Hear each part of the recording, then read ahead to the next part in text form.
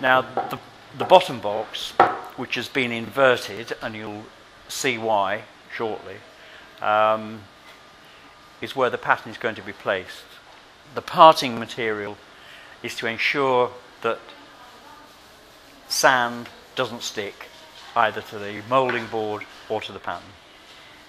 And talcum powder was used quite a lot.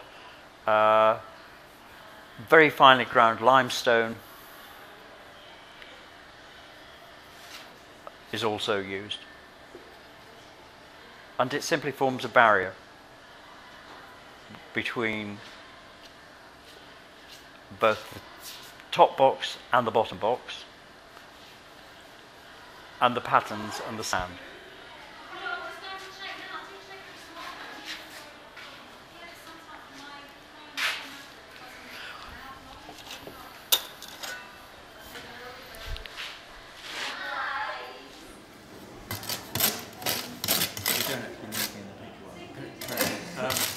The first layer of sand is usually sieved, so that the pattern isn't going to be damaged by any lumps, any object like bits of stone, screws or whatever, and we're getting the best quality sand around the pattern to begin with.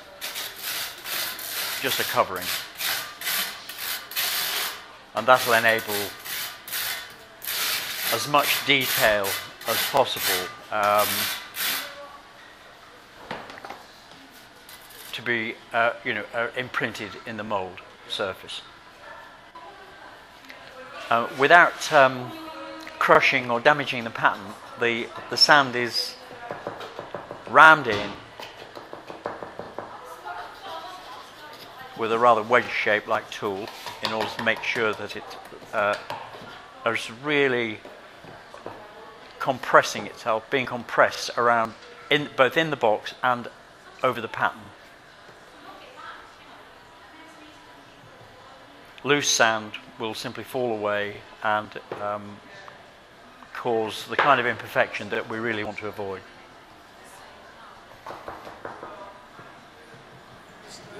This goes back to the object being really best made quite solid.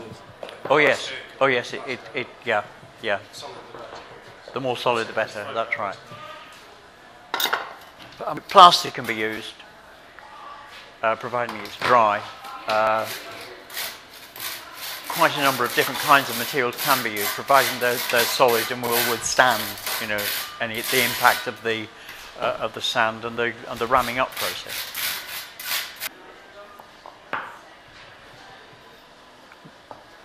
Now the top of it is run off as flat and smooth as possible.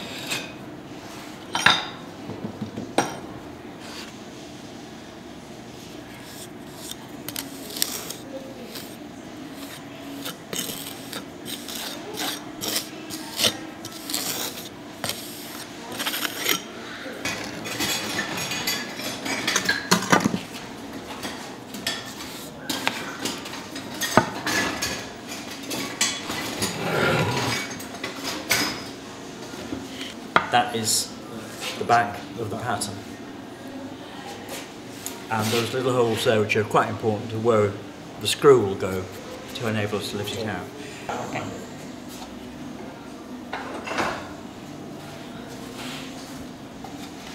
How's that looking?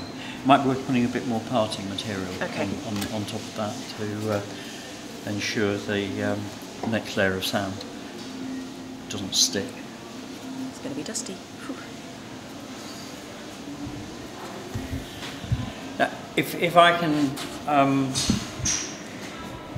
try to explain what might happen if you were going to have one different kind of pattern, would be to have another side to this.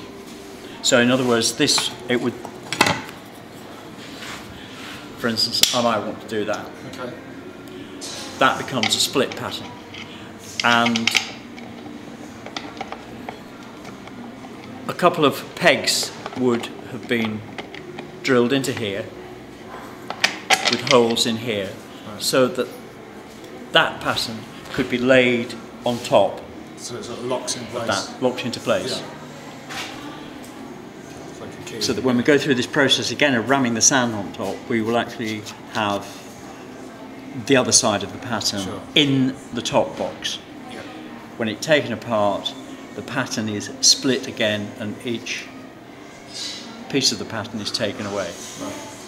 With the object of these two halves being moulded, they would mould That's right, actually together. in other words, when yeah. they So come. it would have a back and Yeah. a front. Yeah.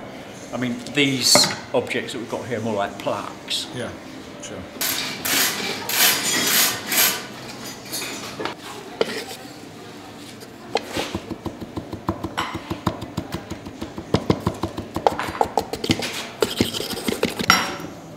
I don't need to sieve so much of this top one because it's not containing any of the pattern.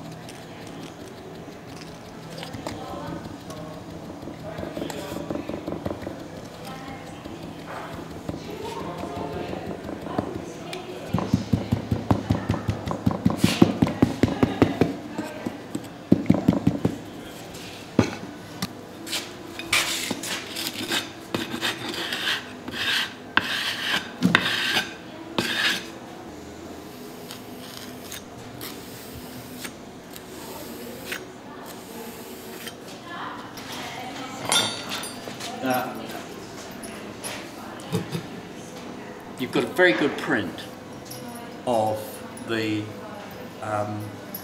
top side of those objects there. And although we haven't got time to show another kind of mould that you could make, a void as it were, that you could make through the sand casting process, I could hand carve into the sand. Okay. It would be possible to create a void by carving into the sand. And if that print corresponds to this print, I could do exactly the same here. So in other words, it would be possible for me to fill the two boxes with sand as we have done, take them apart, draw in one, and take a print of it with the other box. So I had the print of the bottom box on the top box. And then it would be possible to work by cutting and carving into the sand.